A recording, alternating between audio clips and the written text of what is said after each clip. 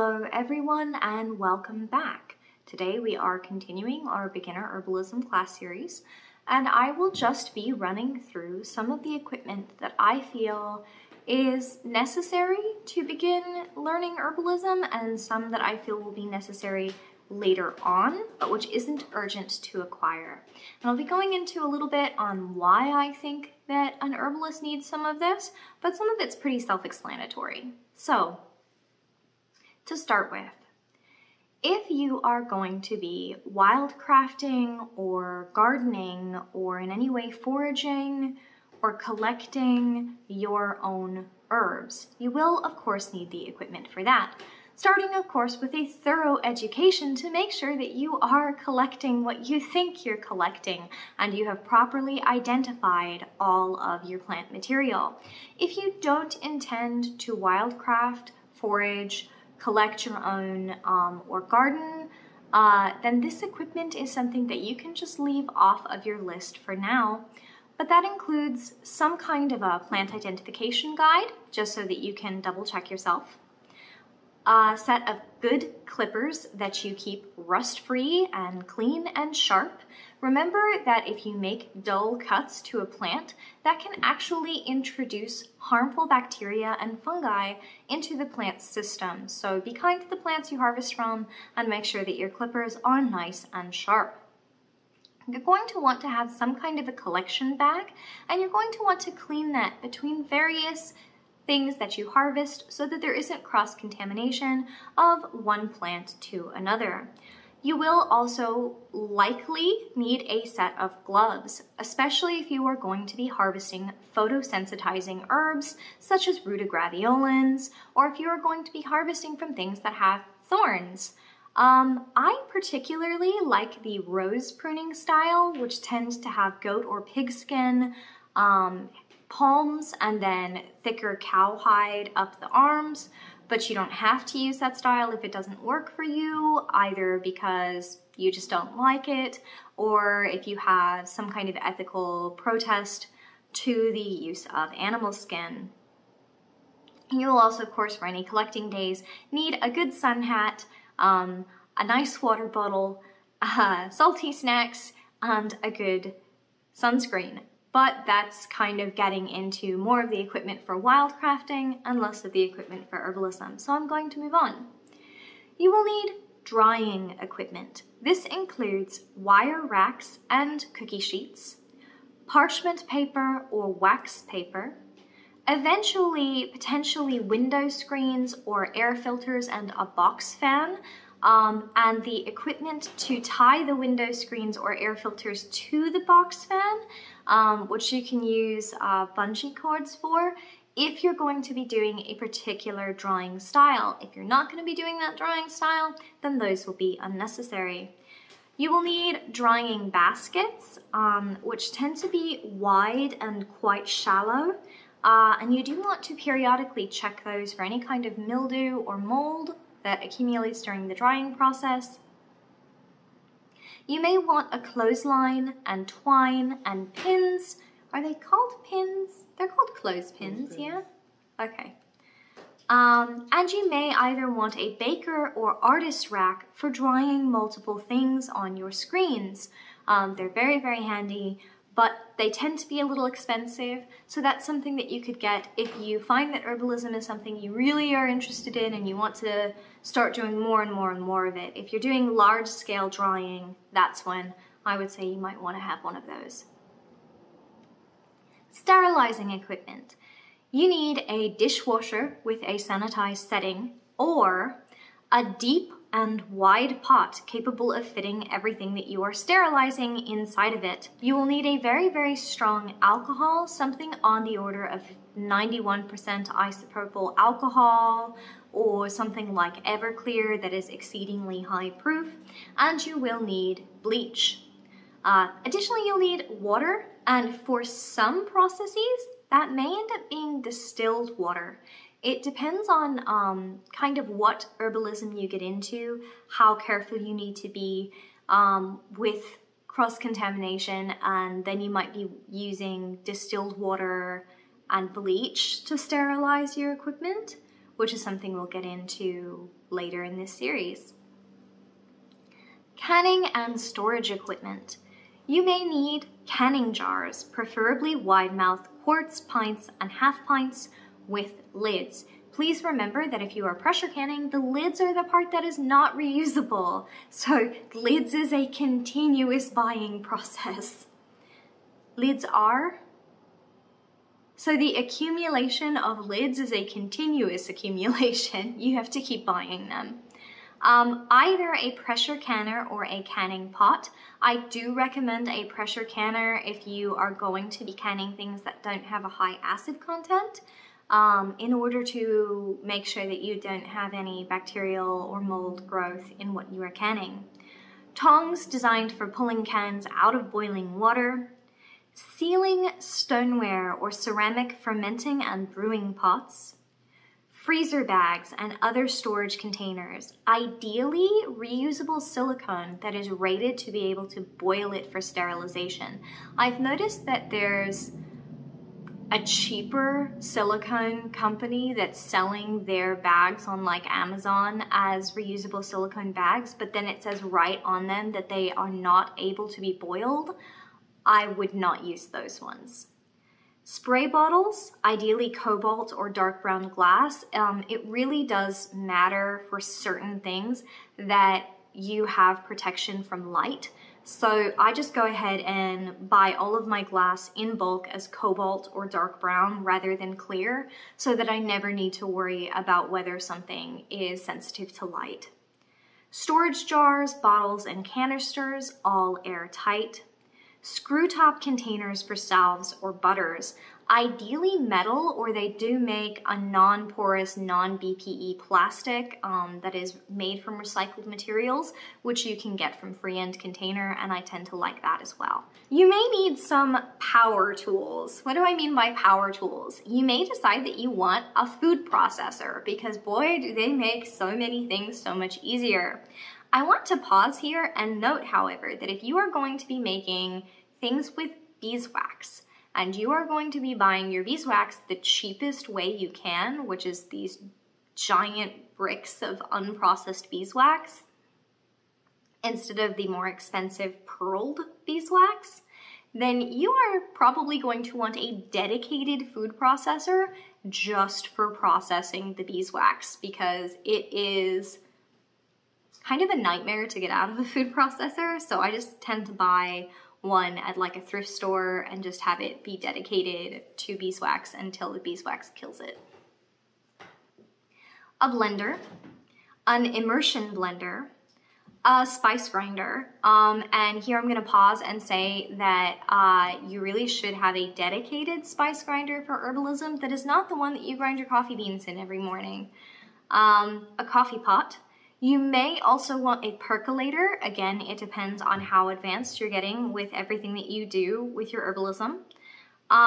You may want to get a slow cooker. Again, it depends on what you're going to be doing, but for things that you want to keep going low and slow for 10, 12 hours, slow cookers are amazing because you can just set the temperature, set the time, and walk away and get on with your day. My favorite slow cooker is actually one that has 3 small sections so that I can have 3 things going at once, but they are small amounts. If you want to make really big batches, then that's probably not for you. A food dehydrator is useful, but not necessary. You will also need hot water infusion equipment. This includes a tea kettle with temperature settings, or a regular tea kettle and an instant read thermometer, because there are herbs that lose their volatile components if they are overheated. So making sure that you have your temperature correct, pretty important. Tea ball, tea strainers with lids, and potentially even a French press. I find them very useful, but you may not. Knives and blades. Several paring knives of varying size and types. I at least recommend that you have one of the slightly curved paring knives and one of the straight paring knives. At least 2 peelers, 1 narrow and 1 wide, unless you are very good with your paring knives. I don't currently own a peeler, Sometimes I regret that because then I have to be the one to do it because I'm the one who's experienced with using a paring knife for everything. So I should probably get peelers at some point. A good chopping knife, kitchen shears, a sharpening stone, or you're gonna have to pay to have your equipment sharpened, and various graters, at least a box grater and a microplane. You will need various kinds of mortars and pestles. I recommend at least 2. One that is very, very rough, like made of lava stone or similar material, and one that is smooth, made of soapstone or marble or similar material. They are used for slightly different things, and they make slightly different things, which is super clear, but I recommend at least those 2 kinds. Now, I will say that you can often find these at thrift stores, at charity shops. I found them all over, and they're just something I tend to pick up when I find them inexpensively so that I can use them as needed. Lab grade glassware. Liquid measuring cups, ideally at least 1 small and 1 very large. So many bowls of varying sizes. Stirring rods, non-reactive glassware really is best. Large vessels for brewing if you intend to make things like kombucha. Glass cooking vessels, at least 1 deep saucepan and 1 baking dish. And glass droppers.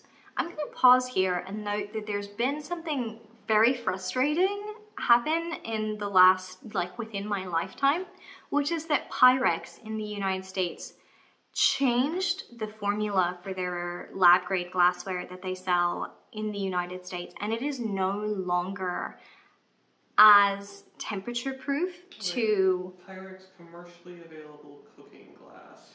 Yes, Pyrex commercially available cooking glass is no longer able to go through extreme temperature changes like it used to be able to. So I buy vintage Pyrex whenever possible, or I buy it from the UK where it is still made the way it used to be. Right, you can also, if you don't want to go through Pyrex, or if you do want to use Pyrex but you want to make sure that you're getting the good stuff, you can go through a company that specifically supplies lab equipment, and then you should be pretty good. Stainless steel equipment, measuring cups and spoons, fine mesh sieves of various sizes, colanders of various sizes, mixing bowls of various sizes, and several pots and pans. You are going to want at least 1 deep saucepan that is metal and 1 deep saucepan that is glass. Ceramic equipment, 1 non-stick ceramic pan. I do not use non-stick that is, I don't remember the Teflon, is that right? I do not use Teflon. There's all kinds of research about the dangers of Teflon once it starts to be scraped. And now they make these amazing ceramic non-stick pans, so I just use those. There are times when you are going to want something to go for a very long time, low and slow, in the oven, and having a non-stick pan is just so helpful. Wood equipment, wood stirring rods, wooden spoons and spatulas, and a solid rolling pin. Your solid rolling pin can also be made of something like marble or soapstone. Mine is marble, but I put it on wood because those tend to be less expensive. Miscellaneous, a scale, preferably digital, preferably high precision. I know that they are expensive, but a digital high precision scale is so essential. Masking tape. Waterproof pens that write on masking tape. You want it to be waterproof. You really want your labels to be waterproof. Cheesecloth or other appropriate fabric for filtering liquids. And here I'm going to pause and note that what you can buy at your average like Kroger or Smith's that they call cheesecloth is not cheesecloth. I don't know what that horrible stuff is, but that's not cheesecloth. I mean like real cheesecloth. You can also use muslin or unbleached fine quality cotton, but something to strain things through, and also something where you can stretch it across the lid and tie it in place and it acts as a filter. Cloth towels, lots and lots and lots of them. So much kitchen twine, just so much. You may want a citrus juicer or reamer. I don't have one. I keep saying I want to get one because of how often I squeeze citrus and go, oh my gosh, my hands are covered in cuts. But if you want to keep your hands out of everything that you're doing and you want to have equipment between you and everything that you're doing, you have the option of either wearing gloves or using something like a citrus juicer or reamer. A ginger juicer, again, I didn't really think it was necessary, and then my apprentice bought one, and honestly, it's been really handy. So, silicone spatulas rated to over 500 degrees Fahrenheit. This becomes more important if you're going to be making things like lozenges or hard candies, using your herbalism techniques. Like if you're going to make horehound drops or ginger drops or something, then you're going to want silicone tools rated to over 500 degrees Fahrenheit. Cutting boards, and I mean like non-porous cutting boards. Funnels of various sizes. You're going to want sizes small enough to fit into your oil bottles and big enough to work with your wide mouth jars. Rubber bands of various sizes, or you can get really, really good at tying twine, which is what we do because rubber bands are stolen by our cats and that's really unsafe. Let's see, corks that fit into your storage bottles. A really good can opener is worth its weight in gold. A good corkscrew is also worth its weight in gold. A cast iron skillet, rags for cleaning, and I know this came up with the tea kettle thing, but really you want a really good thermometer. An excellent thermometer runs about $100. But if you are going to be making anything that involves candying or anything that involves precise temperature shifts like tempering, then you are going to want a really good digital instant read thermometer. Some things that are way more expensive but potentially worth it once you are into the intermediate or advanced stage of herbalism. A glass still for distillation of essential oils and hydrosols. I cannot even tell you how much cheaper it is for me to make my own hydrosols than to buy them even with a wholesaler's license from some of the suppliers online. It's cheaper, it's fresher, I know I'm getting exactly what I'm paying for, so they're expensive, but if you are going to be going into like full-scale production, selling at farmers markets, selling at a little shop or something, then having your own is worth it. A copper still for alcohol distillations, which of course you would not be selling as for consumption as alcohol, but rather for consumption as medicine. Well, actually, you can't even call it medicine. You would be selling for the purposes of herbalism, traditional herbalism. Well, you can distill your own alcohol to use as a solvent for creating herbal remedies. Yes, you can distill your own alcohol to use as a solvent for creating your own herbal remedies. And if you happen to have a thumper, then you can actually make pre-herbalized alcohols, for lack of a better way of referring to that. And you may want to have a wood-burning stove and a drying rack that fits around the wood-burning stove if you live in a really damp environment like I do. It's something to consider, or a fireplace that you can dry things in front of. Either works. All right, that's the equipment list. Let me know if there is anything that you feel I missed on here. I'm sure that there is. I'm absolutely positively certain that there is stuff that belongs on here that didn't make it on here. But that's what I could think of, and what I think is a good place to start. By all means, don't buy all of this at once. Seriously, don't take a 6-week herbalism course and then go, oh, I need $1,000 worth of equipment and go buy it. Take your time, find things as you need them or as you find them discounted, and accumulate gradually. You can't use all of this at once anyway. All right, have a great day. Be safe out there. Just occurred to me to say that I did put some links down below to where you could buy some of this. I didn't get like paid to promote anybody's products or companies, so just keep that in mind. This is not a sponsored thing. Please don't come yell at me if you don't particularly like my individual recommendations. Use whatever works for you. Have a great day.